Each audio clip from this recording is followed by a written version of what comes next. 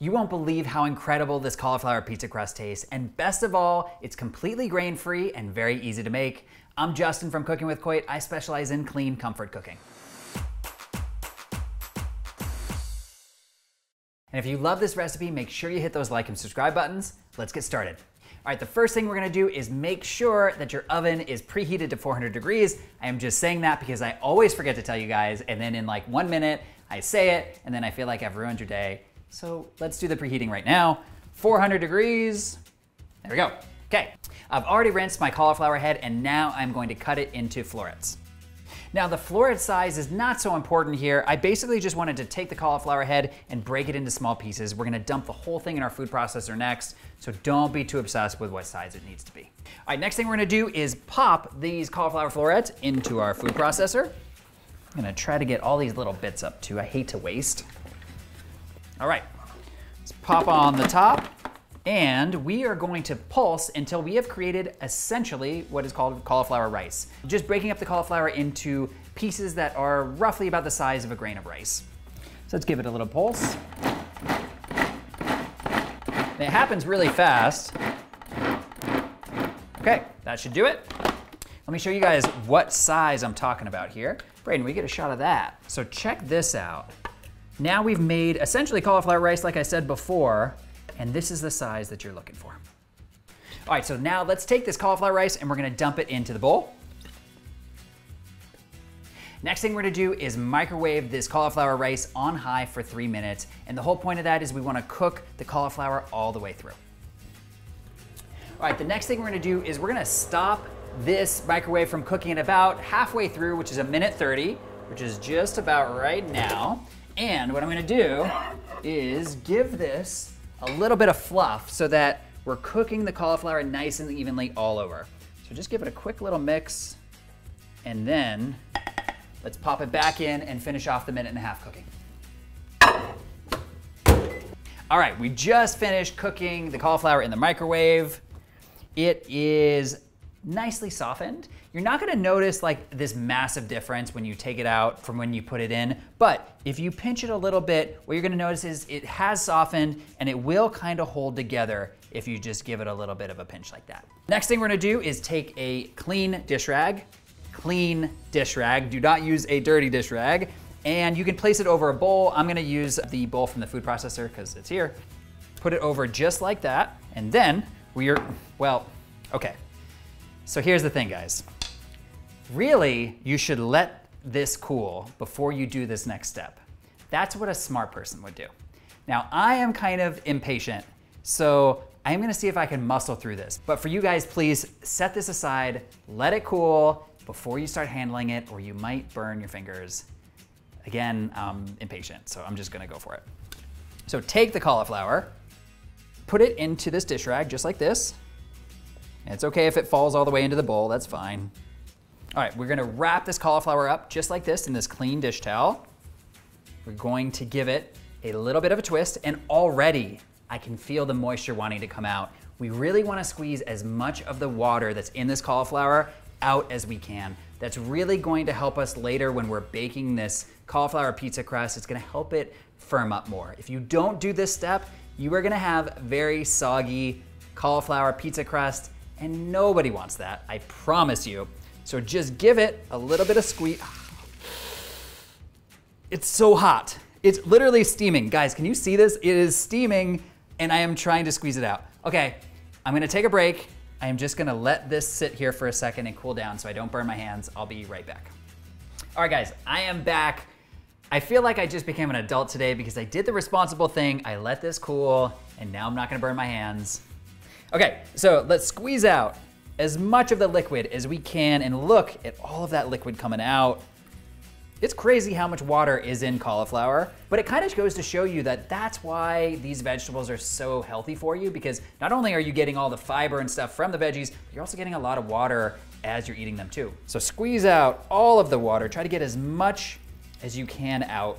And what I do is I just kind of keep giving it a twist so that the fabric around the cauliflower really gives it a very good squeeze. It's still kind of hot, by the way. Didn't let it cool all the way. All right, so what you should be left with is this type of texture. So check this out. This is what cauliflower looks like when you've squeezed most of the water out.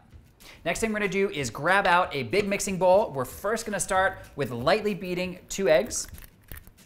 We're gonna add the eggs to the bowl first so that we don't have to dirty up another bowl.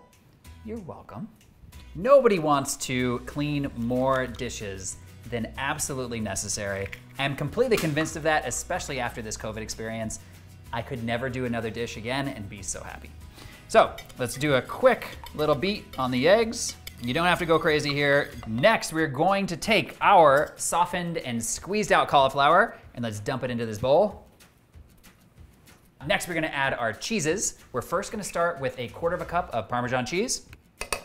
We're gonna be following that up with a 1/2 cup of mozzarella. Mozzarella happens to be my favorite cheese. I feel like that's a very common thing to say and maybe kind of obvious, but mozzarella is delicious, right? In the comments below, if you guys would you let me know what your favorite cheese is? I would love to hear it. Okay, that's 1/2 cup of mozzarella plus that and plus that. You gotta try it. You can't cook with mozzarella and not try it. Next, we're gonna add our spices. We're first gonna, well, oregano is a herb. No, guys, okay. A couple videos back, I had this whole thing with my camera person at the time, whether oregano was a spice or an herb. Not really spices, it's herbs. It's thyme and oregano. That's not spices. But it's in the spice aisle. Yeah, but they're not spices. Really not that important. It could probably be both. I kind of think it's an herb now. But maybe the dried version is a spice and the fresh version's an herb? I don't know. Let me know in the comments below what you think.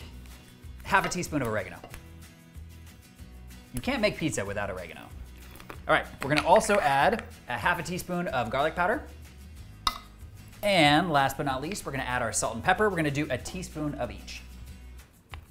And now we're gonna mix everything together. And the goal here is that what we're making right now is essentially pizza dough. It's not gonna be exactly like a pizza dough if you ever made a traditional pizza, but what we're looking for is that everything binds together as well as we can get it to. So just give it a nice mix. We wanna try to incorporate everything together. You might have to break up the cauliflower. It might still be kind of clumped together. Just use your spatula, use your spoon, and just kind of mash it down and push it all together. So what you're gonna end up with, again, it's not exactly dough because we're not using any kind of wheat or flour here. It's gonna be a little bit softer and a little stickier than that. So, Braden, get a shot of this.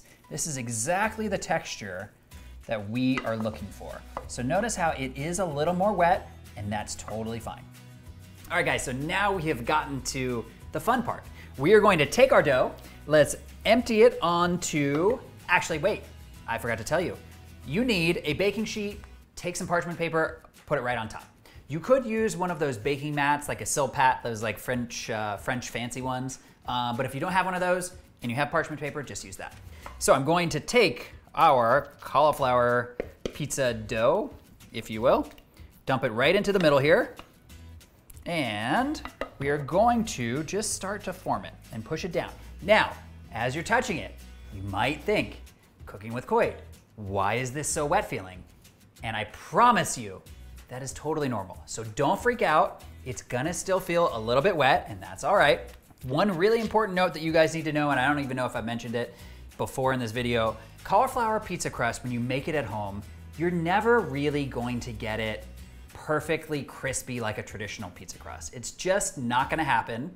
And you might be like, oh no, I tried the one that it was like totally crispy.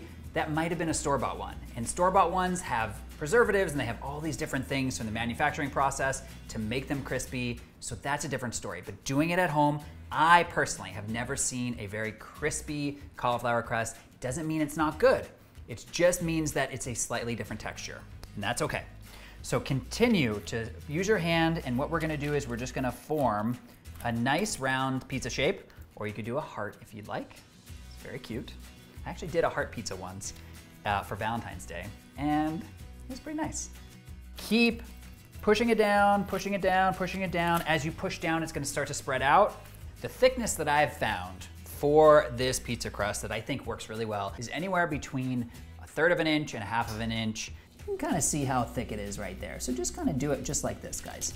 All right, so once you have formed your pizza dough, grab your olive oil spray and just give it a nice little spritz. Little spritz like you would like a little spray paint can. And what we're hoping for here is that the olive oil will help it crisp up a little bit. Now I'm gonna pop this pizza crust into the oven and cook it for 20 minutes. All right, so the 20 minutes is up. Let's see how we did. Oh, yes! Look at this. Beautiful cauliflower pizza crust. I think you guys were doubting me. I think when you were putting your hands on it and it felt wet, you were like, cooking with Coit, I don't know. But take a look at how beautiful this is looking. This is exactly what we want. And now we get to do all the fun parts about making a pizza. So let's take some pizza sauce and we're gonna take our favorite mozzarella cheese. We are taking this pizza, we're gonna pop it back into the oven for anywhere between 8 and 10 minutes. All right, I've got 2 last things to finish off this beautiful pizza. I am going to garnish with a little bit of chopped basil. And last but not least, red pepper flakes, and just sprinkle them on right on top. This looks so good, I cannot wait to give it a try. But before I do, if you love this recipe and you wanna see more just like it, check out my healthy recipes playlist. Okay, let's get into it. All right, see how it tastes. Oh, it's gonna be a little hot. I love this pizza. This cauliflower pizza crust is so delicious and it has such great texture, fantastic flavor. It's grain-free, it's super easy to do. Guys, I hope you love this one. I hope you give it a try. See you in the next video.